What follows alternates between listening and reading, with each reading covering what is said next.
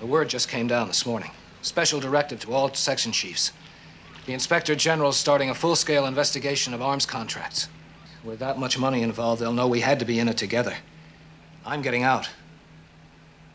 Oh? I'm leaving for Geneva tonight. You assure me that my name will never come into this, that you'll be my protector. I'm afraid I can't take that risk.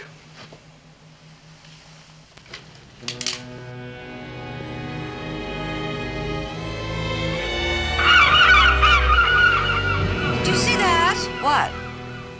A man just shot someone. But where? Oh, over there, see? I don't see anything. General Hollister? Yes? I'm from the police, sir. My name is Columbo. So you're here to take away my military souvenirs for permanent enshrinement in the Memorial Hall. As a matter of fact, Lieutenant, MMI is giving me a testimonial dinner tonight.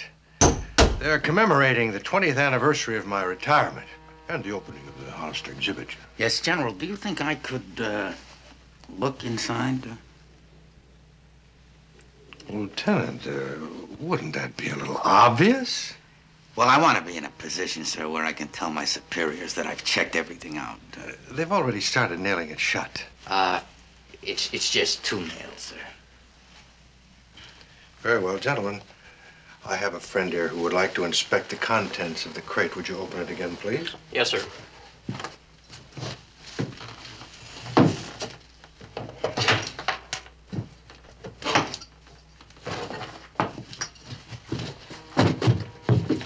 Wow. A lot of guns. You know, Lieutenant, I had this out earlier today. I was thinking of giving it over to the exhibition. Although it's never had anything to do with my military career, I was, Oh, yes. Yes, I remember now. I stumbled over the crate as I was looking at the gun. Well, that must have been what your witness saw. Of course. Mrs. Stewart?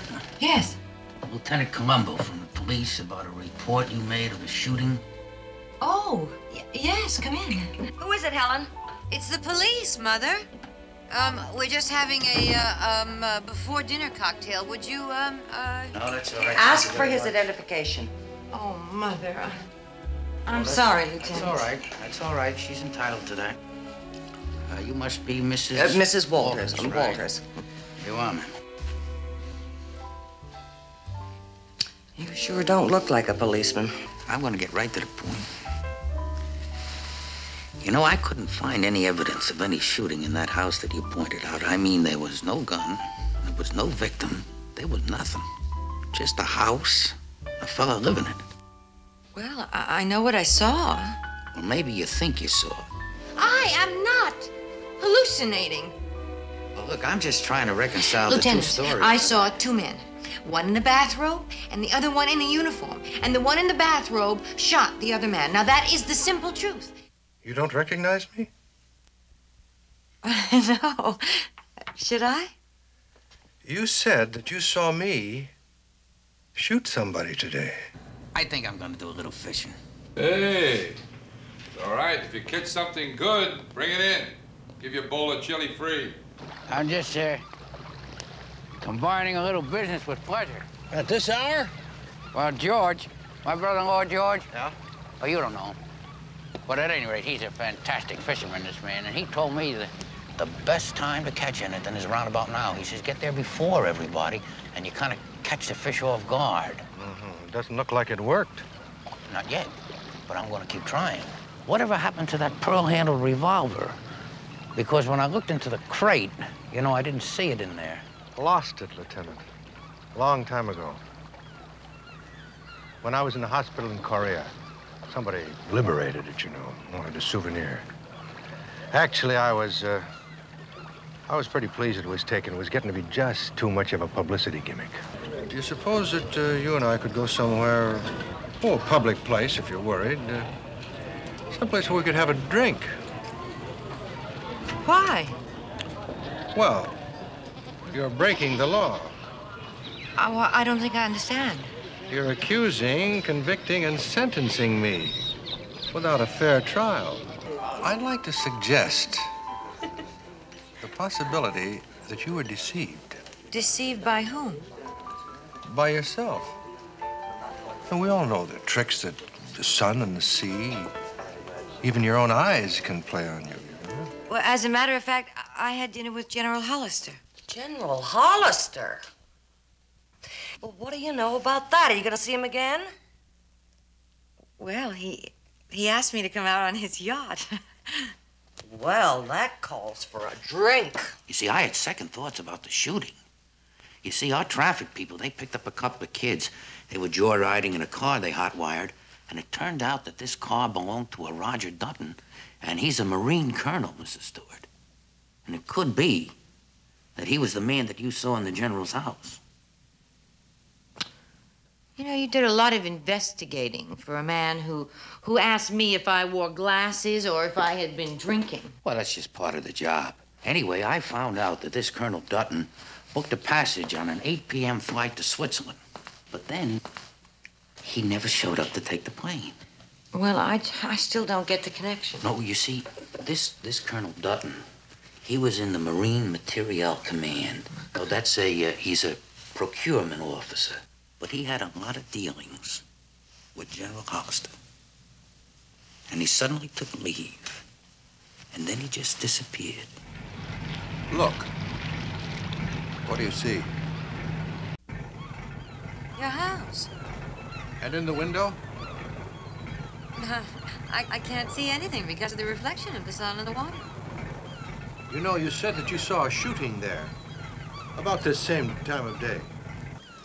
What's this, another fishing expedition? Well, not exactly. Just wanted to talk to you, General. Have you heard about that body that they found off Morago Cove? Oh, Colonel Dutton, yeah. I just heard about it. Just came on the radio. Yeah, that's shocking. Colonel Dutton, the man that I spoke to you about, somebody dumped him in the ocean. He thinks I shot him. Well, what I think is unimportant. What counts is what you saw. Well, I didn't see anything. Well, now, Mrs. Stewart, that's not what you said. Well, no, it was the light, some crazy reflection. Yeah, but you told me that you distinctly... I don't care what I said. I was wrong. Look at this. Like I say, the Japanese stirring spoon. I got on the Okinawa, the commissary. Yeah. Oh, well. You know, I guess my wife is right. I can't give anything away. Especially when it means something to you.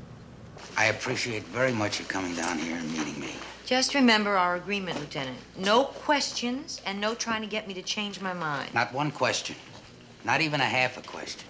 I only wanted you to see the exhibit. I find it hard to believe that a man like General Hollister, who saved and cherished every war souvenir, even the smallest photograph, I just think it's strange that he was so careless as to allow his gun to be stolen. I don't know what you want me to say. Well, if it was me, if it was my gun, I would take very good care of that gun.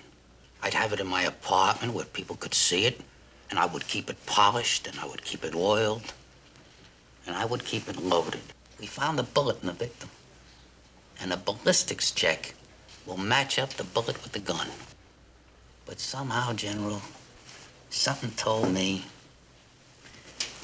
that you could never get rid of that gun. No, that pearl-handled pistol was just too tied up in your pride. Because of your tremendous belief in yourself, you figured everyone would accept your story about having a duplicate made. But there never was a duplicate made, was there?